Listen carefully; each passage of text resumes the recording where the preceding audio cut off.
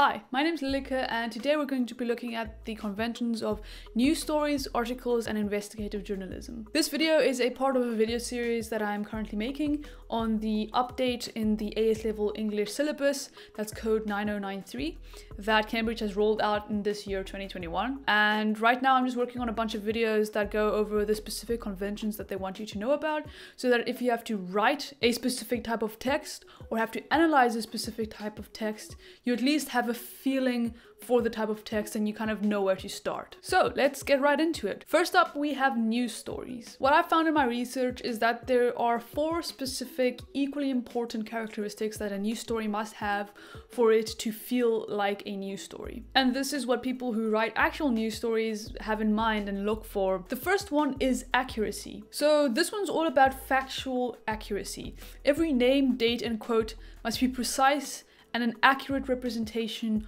of the true facts. A lot of the times, the first thing people see when it comes to an event that happened is the news story that is written about it. So if your facts are incorrect, you can spread a lot of misinformation, and that's why accuracy is incredibly important when it comes to writing a news story. Secondly, balance. It is incredibly important to have a fair perspective of the story that you're writing about. You must paint a whole picture of the event or idea that is the topic of the news story, including both arguments and counter-arguments. This does tie into the third characteristic that I have listed, and that's objectivity. Your story must be an impartial recount of the events that have transpired or the idea that you're writing about. The story can't be recounted as the writer would have liked to have seen it or as the readers would like to hear it be recounted. Again, people form their opinions based on information in news stories, so it is important the writer remains as objective as possible. The fourth characteristic of a news story is that it must be concise. The message should be absolutely clear.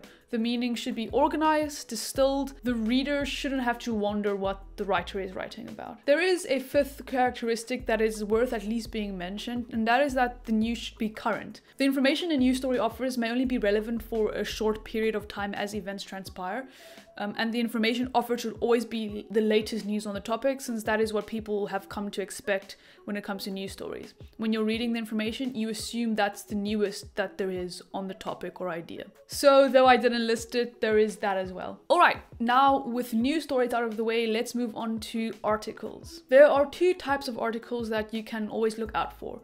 There are popular articles and scholarly articles. So the conventions of popular articles is that they're written by a publication staff of journalists.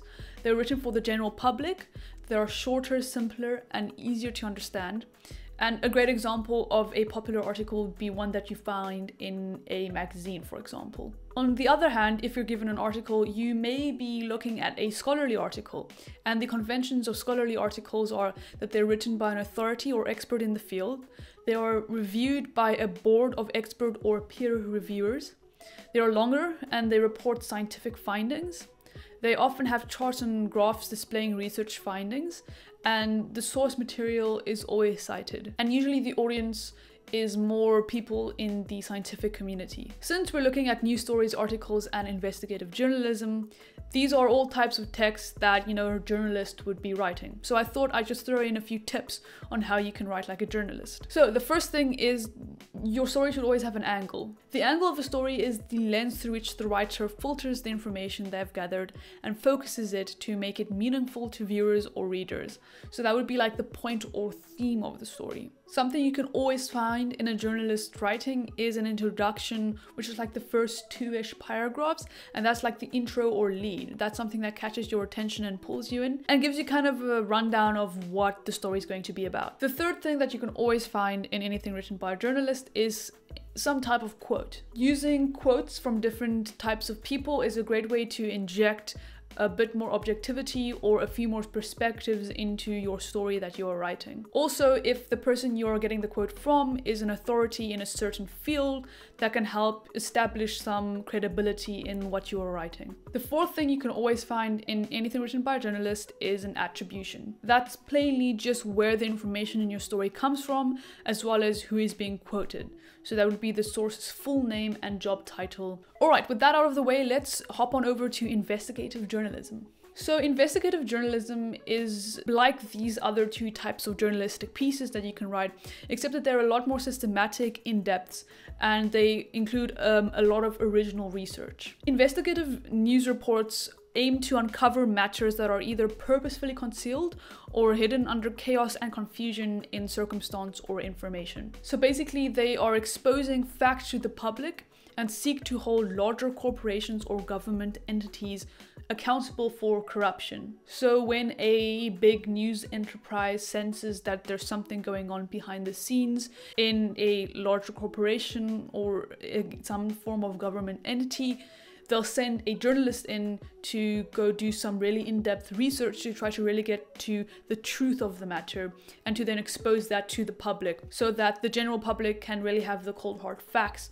when it comes to this information, because generally they're trying to combat misinformation. So because of all that, an investigative news report tends to be longer and more complex than a typical news story. So here are a few tips for writing an investigative news report. The first thing would be to avoid using absolutes. When you're writing an investigative news report, you want especially then to be as objective as possible, since again you are trying to combat misinformation. When you're writing an investigative news report, you are plainly just trying to put the facts out for the general public so that they can draw their own consensus on what they think about the topic or the events that has transpired. So because of that, you want to be as objective as possible, and a good way to make sure of that is to avoid using absolutes, such as the ones that I've listed over there. The second thing you'll see investigative journalists use a lot in their writing are active verbs. Because in the end, even though you are trying to uncover a matter by, uncovering facts, you're still writing a story, and a story needs to be interesting. So using active verbs is a great way to really inject some energy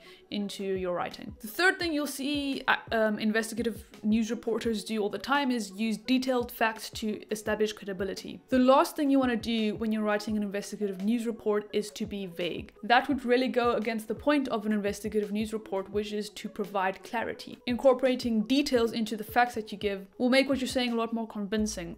And as I said, it's a great way to establish credibility. And the fourth thing that you'll see investigative news reporters use is interviews. As I mentioned before, using interviews or quotes is a great way to inject a few more perspectives and people with different opinions, give them some room to speak on the topic that you're writing about as well. That'll help with objectivity, and also if you use people who are an authority in the field, that'll really help establish more credibility in your writing. But that's the end of that. If you want this video in blog format so that you can study it without having to pause constantly, just click on the first link in the description. The CambridgeAtHome blog for this specific video will be linked there. Also, if you liked the video, give it a like. If you really liked it, subscribe. This is the type of content that I am really focusing on right now. So if you want more of this, subscribe to get notified for when I upload the next conventions video. But thank you so much for watching this video. I'll see you in the next one, and good luck on your studying journey.